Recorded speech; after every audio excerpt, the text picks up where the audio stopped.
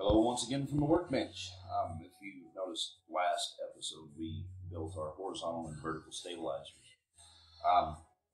Now it's time to move on to the fuselage. Now, when we do this, you're going to take a lot of gratification in this work because we're going to make a lot of advancement really fast with this build because it's a simple 3-piece per side. Now, I've already taken the manual and looked at how to identify the parts in the sheets of balsa, and I've already punched them out for this one side.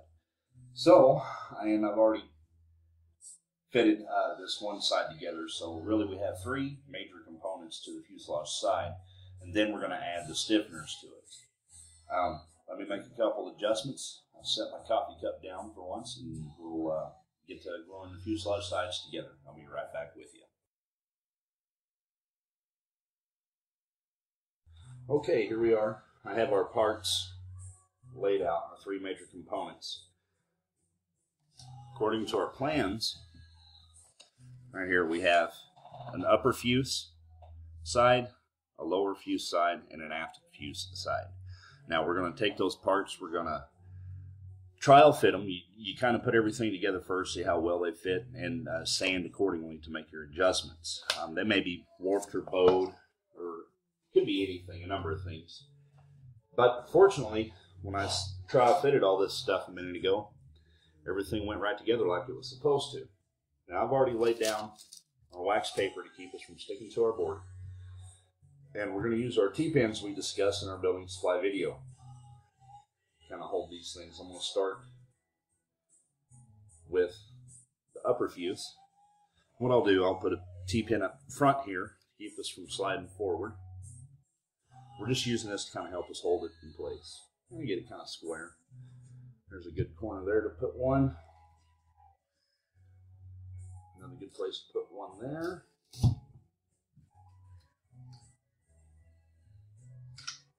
We want to be careful that we're not putting a T-pin in a place where we need to butt up against. So I'll just kind of check here where I want to put one. Right there's a good spot. So I'll make sure we're where we need to be. Okay, that's good and solid. Now the fun part. We need to make sure we have everything aligned really well.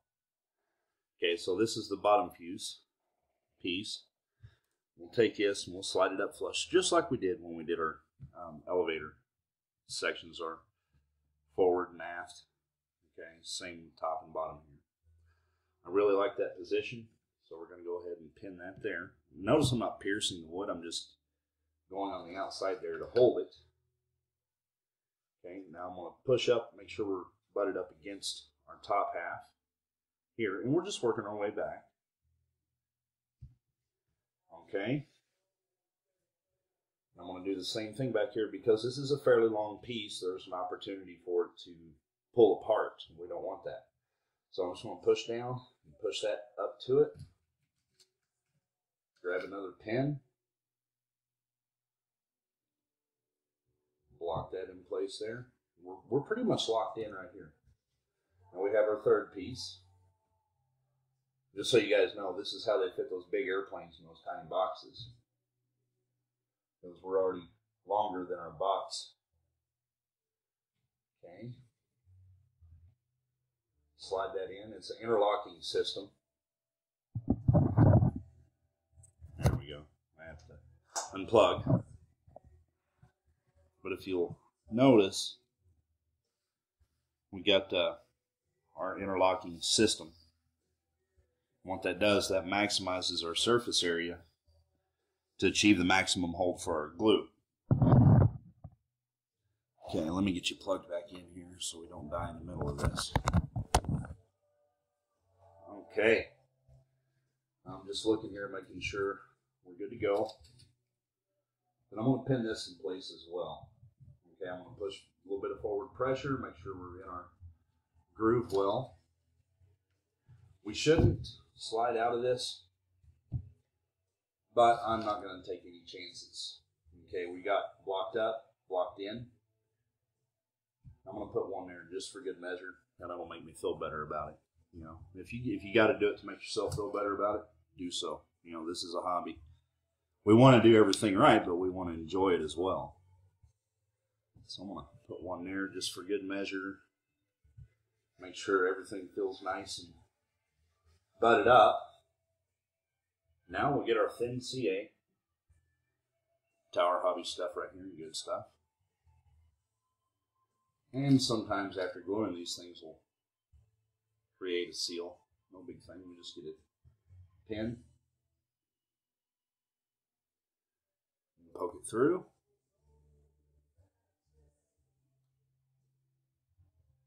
What will happen here? Okay.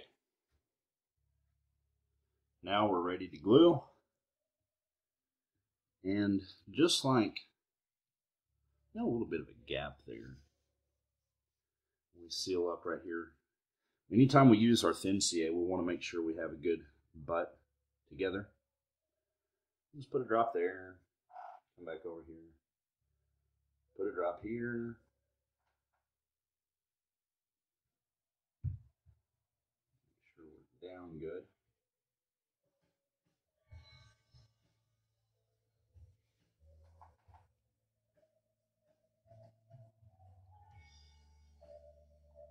I'm just going down, tacking everything into place. That way we can make sure everything's where we want it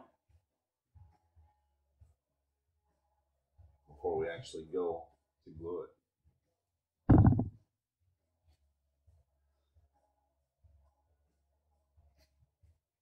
Alright. Okay, up here where we had this gap, right? We got a little bit of a gap right here, which is fine. What we'll do, we'll get our medium CA. Oh, nozzles are picking up on fire.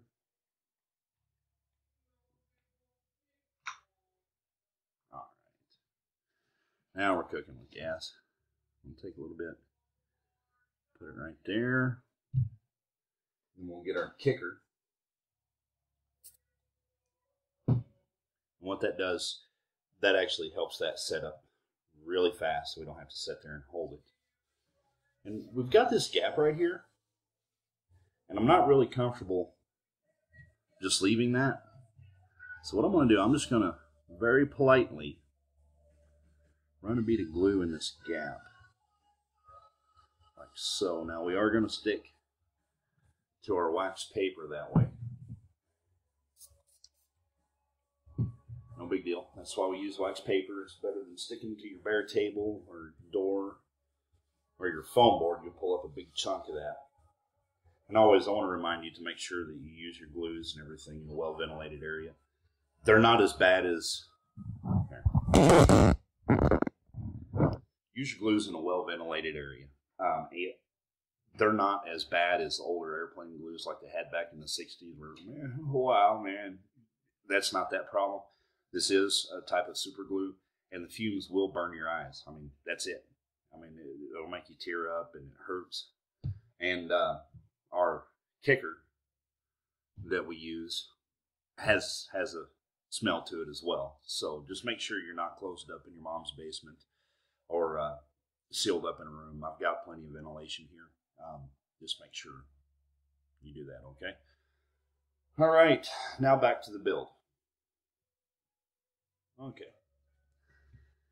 Now that we got that pretty well tacked together, I'm going to go ahead and pull my pins because our CA holds really well. It's really lightweight. It does awesome. Okay. Now, I know we're stuck up here. Not as bad as I thought, though. Very good. Okay, so we don't lose any of these guys. They're not very expensive, but I'm kind of a tight ass. I like to hang on to stuff as long as I can. You know, get your full use out of them. There's no sense in throwing equipment away that is still usable. Okay, get them to where they don't spill out on the floor. And that you don't want to step on, they are sharp. Okay, we're just going to run our hand under there like that. We have a fuselage side, but before we set it off to the side, I'm going to flip it over here. I'm going to come back and make sure we're over our wax paper. And then we'll come back with our thin CA, and I'm going to follow these entire lines, so that way we're glued all the way. And if we're poking up a little bit, that's okay. We're going to come back and sand all this before we cover it. Remember? Sand, sand, sand.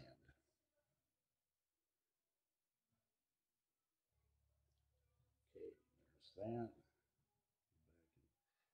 Get this.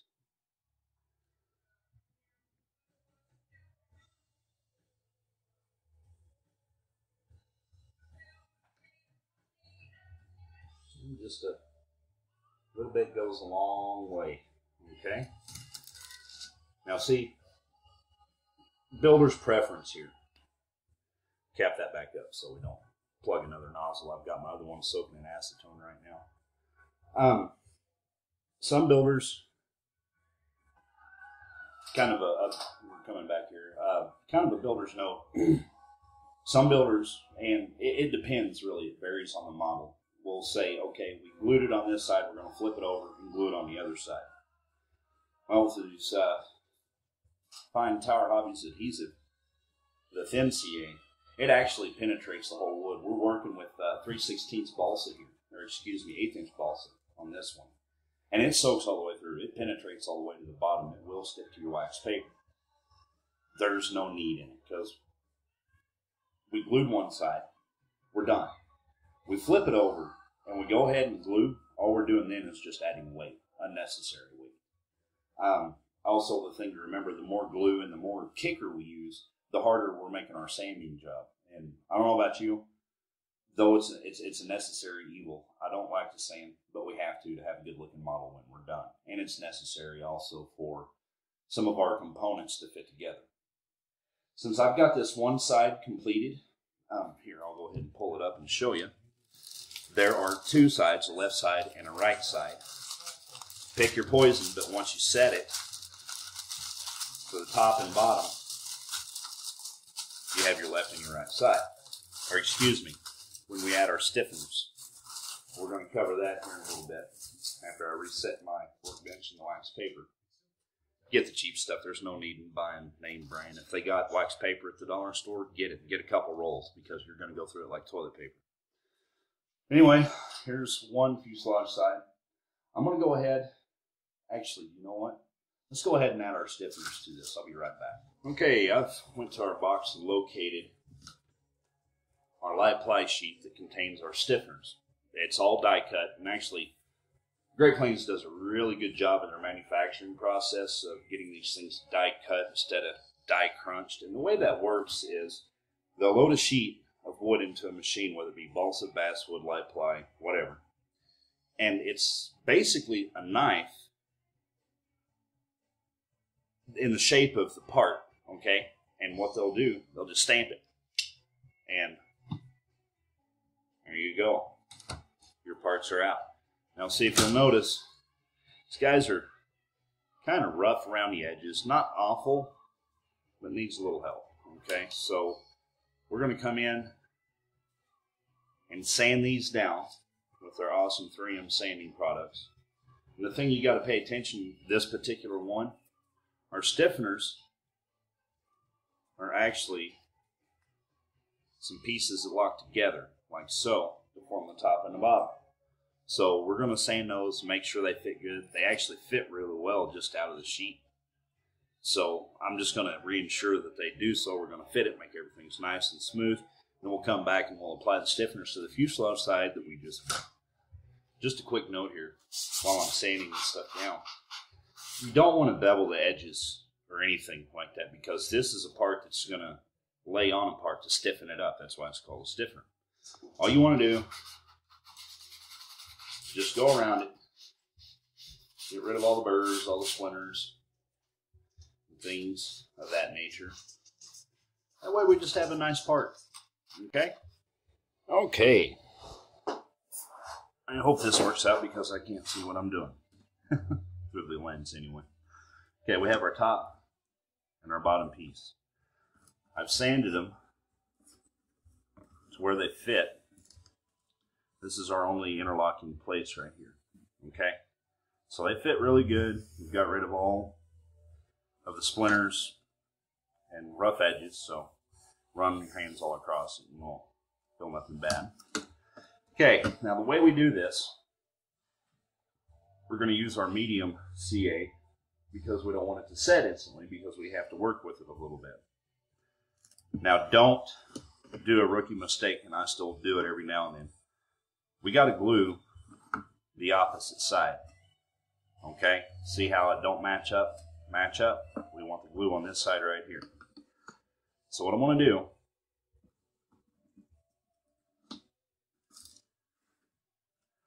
I'm going to glue in a zigzag pattern. Okay, start at the front and go all the way to the back. Just hold it down here, apply a little bit of glue, and I'm just going to zigzag it. Now what's going to happen when we put this down, that glue is going to ooze out. Don't want to get that in the hole there. And cover all the places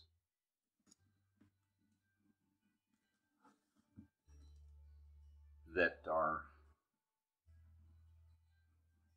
not glued.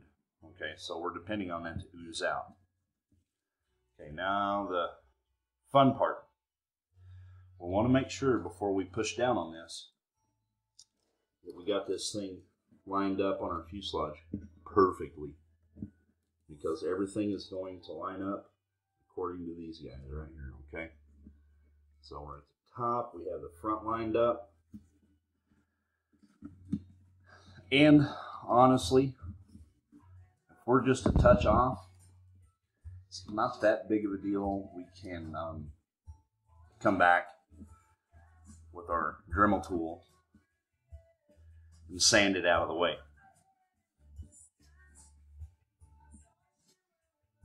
Now these holes, you're probably wondering what they're for.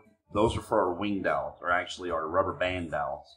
You have the option to either bolt on the wing or rubber band it on. We're going to rubber band it on because that's what we need when we're learning how to fly. And the reason is, if we have a rough landing and we get a wing tip or something, that will allow the wing to kind of jostle around a little bit and not break anything. Now, if we're bolted into the fuselage, it's a real rigid setup, which is a good thing, but it's also a bad thing. You won't have that forgiveness to allow stuff to jostle around and get out of the way, where your rubber bands will allow it to flex. Man, looky there. That came out perfect. So, what we're going to do, I'm just setting this on here. There's no glue on it. Make sure we're lined up good, which is fine. That looks really good. So now I'm going to take it, flip it, glue it. So just like we did the top piece, I'm going to do a zigzag thing here.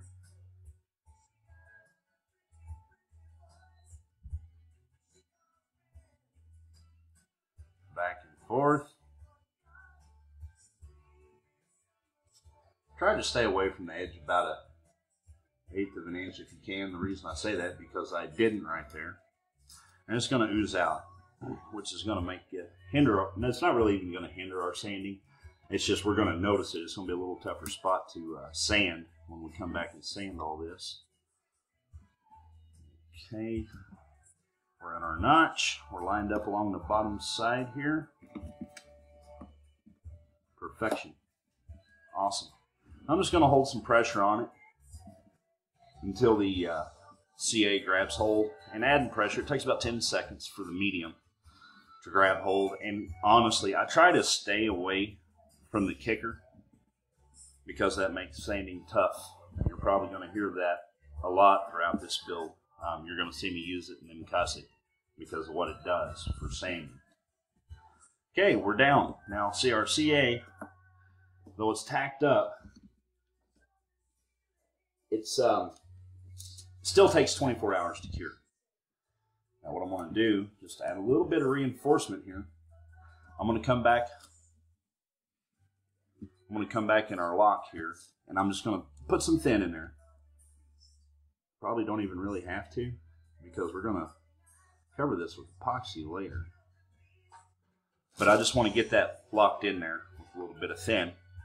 That way it goes into the wood and seeps in everywhere and just grabs a hold. Okay, because this is basically, we're adding the backbone to the airplane with these two pieces. We have one more to do, and then our right-hand fuselage side will be done. Getting a crowded workbench up here. Now this is for the tail section, okay? This is where our control rod, this is a control rod exit. Our elevator, or excuse me, our horizontal stabilizer is going to mount right here, okay? So we need to stiffen all this up a little bit, okay? And what we do, just match it up, no big deal. Get rid of that. Sticky fingers. And I'm just going to kind of test fit. Make sure we're good here. Yeah, that looks really good.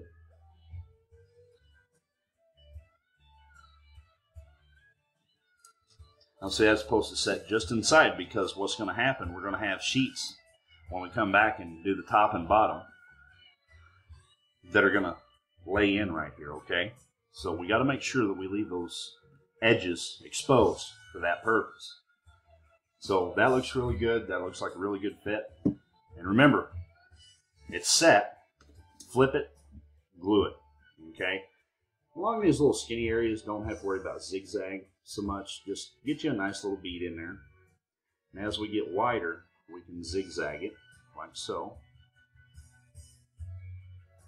Doesn't have to be perfect. You just don't want so much of a mess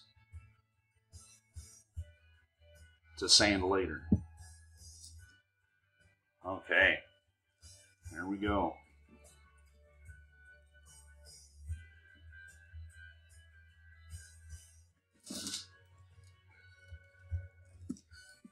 Okay.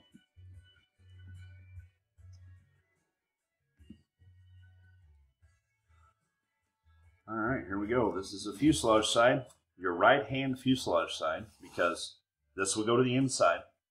That'll be the outside of the airplane. Pretty nifty. All right, well, I'm going to go ahead and assemble the other side. No reason to make this longer than we need to on the video aspect of it. I'll go ahead and manufacture the other side real quick. And I'll see you guys again when we do the tops and bottoms. Now that we have that situated, we have our left and our right sides built. Before we can join the two and have a fuselage with a top and a bottom on it, we need to make a couple parts. We need to make the firewall, and we also need to make a wing bolt plate. Now, you're probably asking, why are we going to make a wing bolt plate when we're going to rubber band our wing on? Well, it needs to be there for strength to help hold everything together. Now, I've already punched them out. All these parts are going to be light ply. Now, we're going to laminate these. We're going to use epoxy. Now, we're going to have 3 wing bolt plates. Okay, that's what they look like. We're going to have 3. And the important thing to remember, we got to lay these cross-grained. Okay, we're going to look at them. I know you can't see on the camera, but 2 of these, the grain is running left to right, and 1 of them is up and down. The one that we're running up and down is the one we're going to put in the middle. We left, right, left, so on. It just makes it stronger that way. We're going to use epoxy, and the first thing we need to do is mix our epoxy. You guys probably been waiting for this. Well, geez, if I don't mix it right, it's not going to come out right. True, but it's real simple to remember how to mix your epoxy. It's 50-50. Give me a second, and we'll show you how to do it. Okay, here we are, ready to mix our epoxy. We've got an epoxy cup. Actually, this is just a bathroom cup available at your department store, Walmart, whatever. You can buy like 100 of them for $3, whatever. They're cheap. Okay, here we have our epoxy, and we also need a mixing stick and something to apply it with. Normally I have brushes, but I just ran out. I've got to buy some more. No big deal. We can still use a scrap piece of stick. This is a scrap piece of basswood I had laying around. It would work great for mixing and applying it as well. Now what I'm using today is Great Plains 30-minute epoxy. Okay, it's a 2-part, 50-50.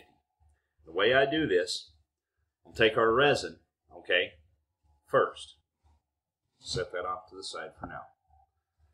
And what I'll do, I'll count out the drops. Now, if you see, the important thing is,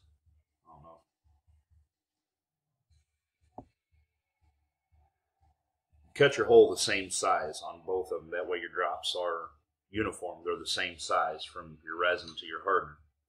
Now what I'll do, I'll count out 10 drops, because we're going to use this mix to do our bolting plate and our firewall.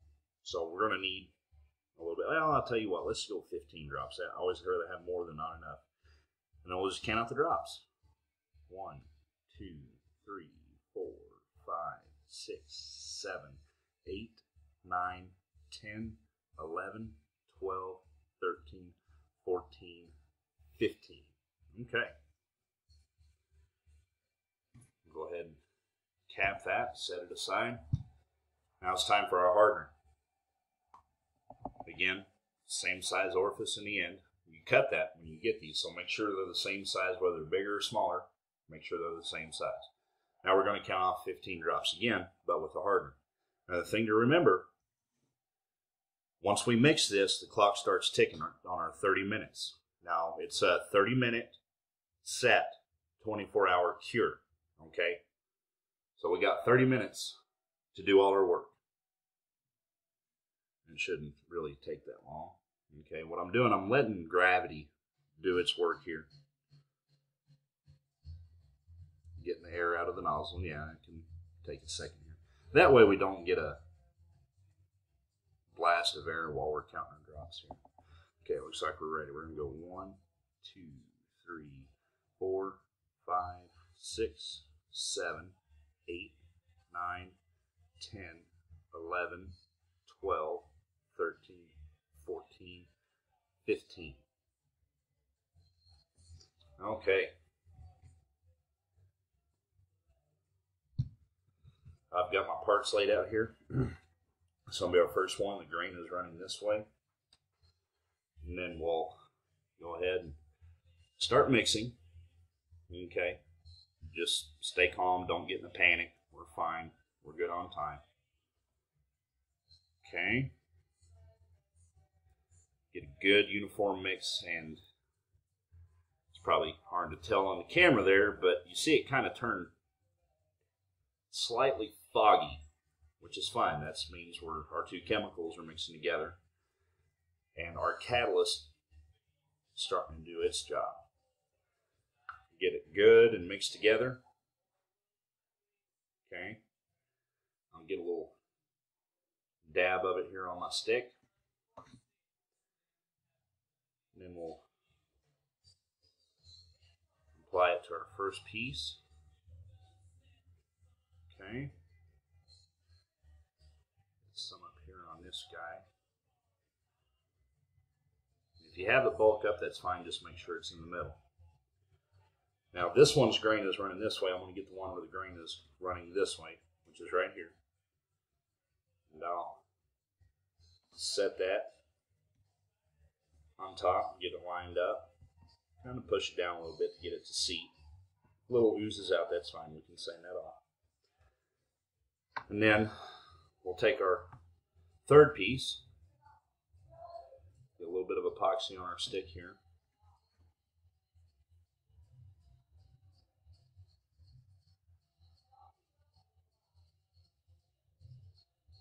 Spread it around good there.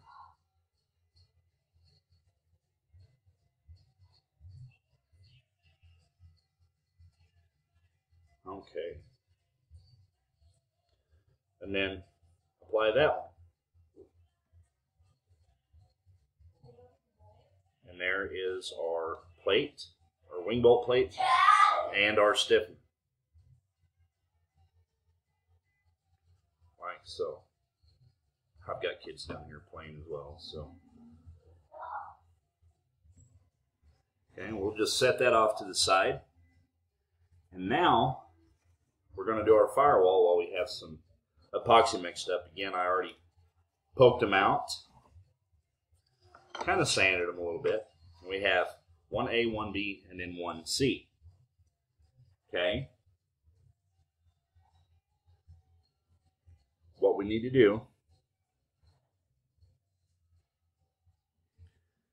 this one has a bunch of dimples in it. That's where we're going to drill holes. So we're going to apply it face down, like so. We're going to get some epoxy. We have 1B here. Okay.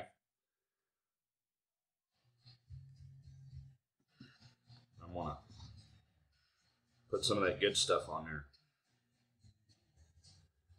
Now, if this were a sailplane, I'd be a little leery of using epoxy for weight.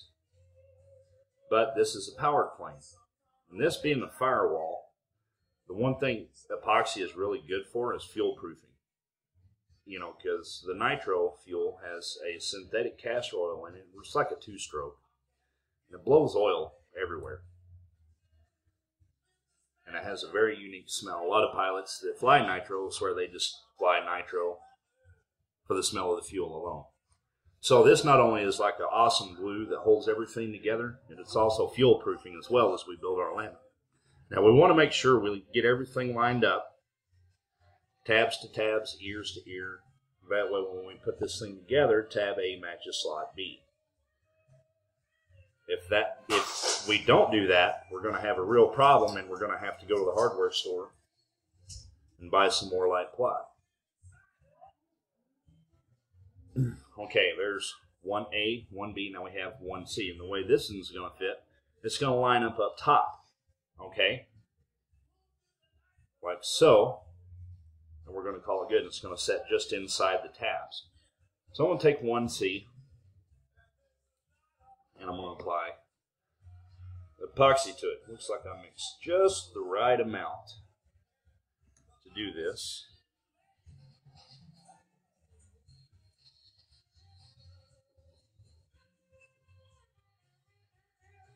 I'll spread that on there.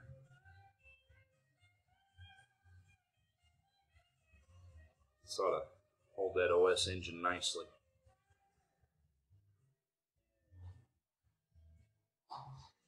Okay.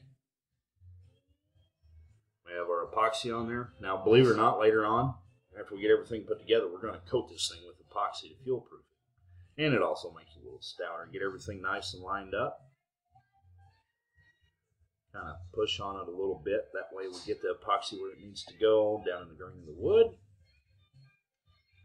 There we go. See, we just built two major components, all within the set time.